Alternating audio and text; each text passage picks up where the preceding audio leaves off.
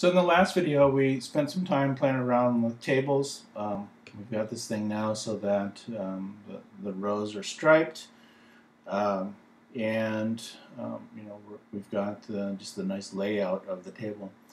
Let's add some other visual features to this. I'm going to get rid of the show link, and instead of having the show link, I'm going to make each of these clickable. So the label is clickable so that when I click on it, it'll do whatever show is going to do. So let's do this. Let's do that part first. I'm going to change column span to 2, and I'm going to get rid of this particular part of the table. And then I'm going to change each of those course numbers and whatnot to a link. So I'm going to do a link to that course number, and then it'll just go to the course. That's a pretty easy change to make. Course. Okay, so that should be ready to go. I'll refresh that, and so got rid of show, and now each one of these is clickable so that when I mouse over them I can select them. So that was pretty easy. The the next thing I want to do is add icons to each one of the links over here. Just something so that it's sort of this affordance idea, well, not affordance, but rather visibility idea. I want to know what that actually means through some type of visual element. And so if you go back to the Bootstrap documentation, under components, you find these glyph icons. I call them glyphicons, and people give me a hard time for that, but whatever. So let's look here. So there's an icon for remove. That seems like a pretty straightforward or appropriate icon for the delete. For edit, we've got pencil. We can use that. That seems like it's appropriate. Let me see if there's an actual edit.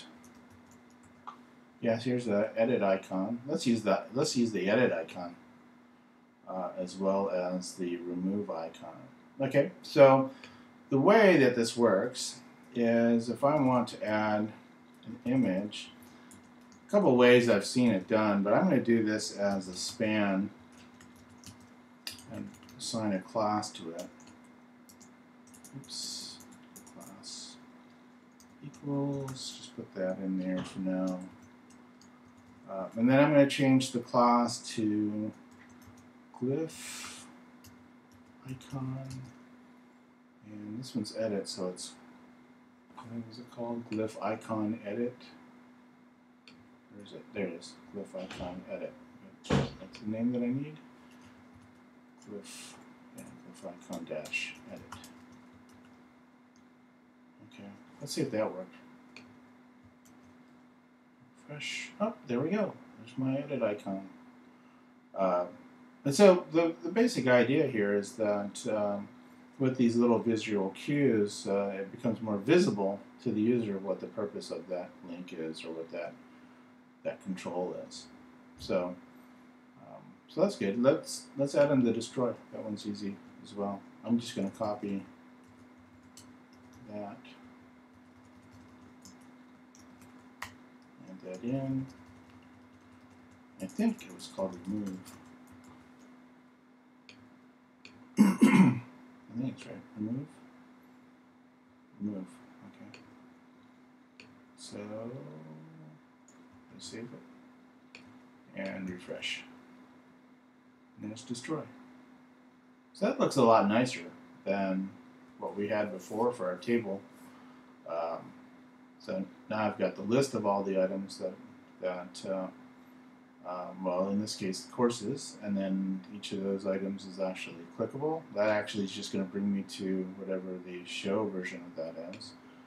Go back, so both the label and the course number.